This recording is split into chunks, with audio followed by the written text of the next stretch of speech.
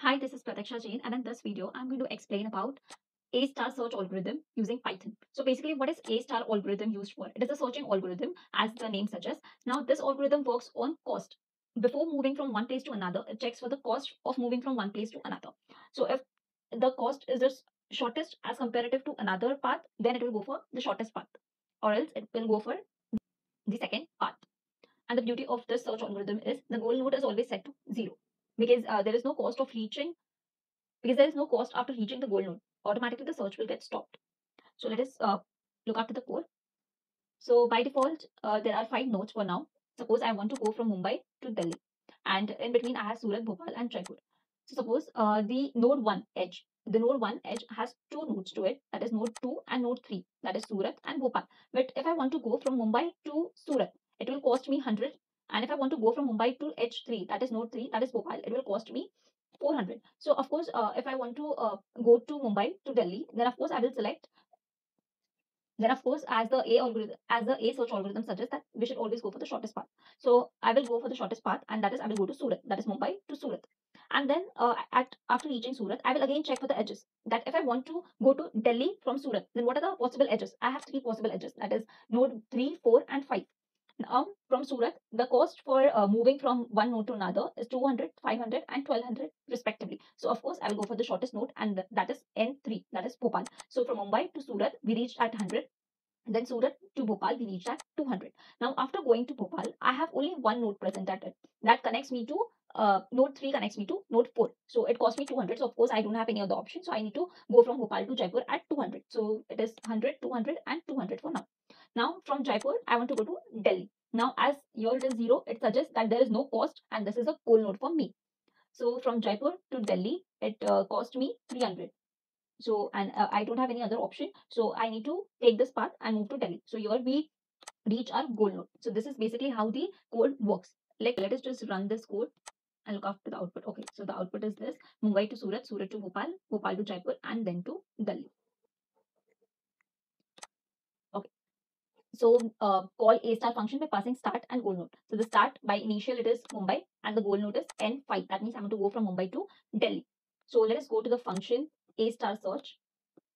Here is the function A star search. It takes 2 input, that is source and goal. That is source is Mumbai, that is N1, and goal is N5, that is Delhi.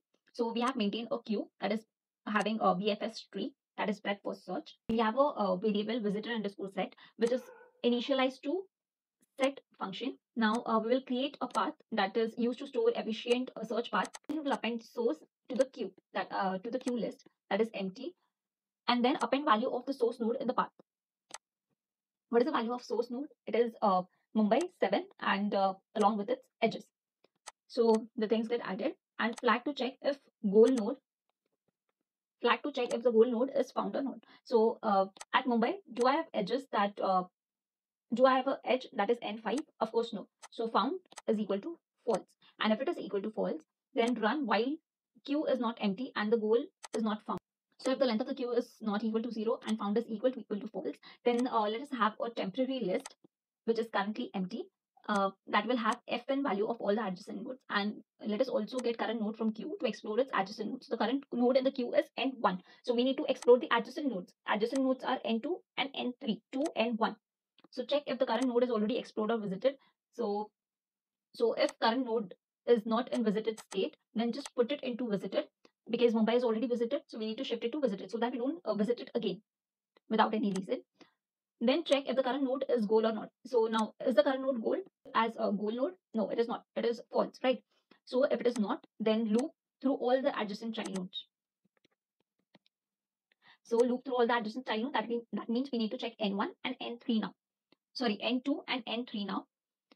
So for I in adjacent nodes, that is current adjacent nodes, find f value for child node, that is f1, that is fn is equal to gn plus hn. So I dot cost val and current dot h val is equal to f and then append f value in temporary variable. And let us get the index of mean f value. Out of this list, that is temp underscore f underscore val, we are taking out the mean value of temp out of temp and we are storing in mean index. That means we are finding out the minimum cost of these two edges of these two nodes, and we are storing it in mean index. Now append child node of current node having less fn, that is the cost in queue to to be explored. In queue to in queue to explore next. So we have appended that, and then append node of current node, then append child node of current node having less val in path. So we have done with that also, and then delete the current node from queue after exploring it. We have explored Mumbai, right? So we'll delete it from the queue because it is being explored. So the queue is left with okay. So if while loop is stopped because queue is empty, then just print that no path exists, and if there is a path which is existing yet, then print path. And here is the edge function, which is taking target node, that is this, and the cost value, that is how much cost will it take to reach from one node to another. And this is class node, where we are creating the node. And this is a function add inside class node, where we are just simply adding the adjacent values. So thank you for watching the video.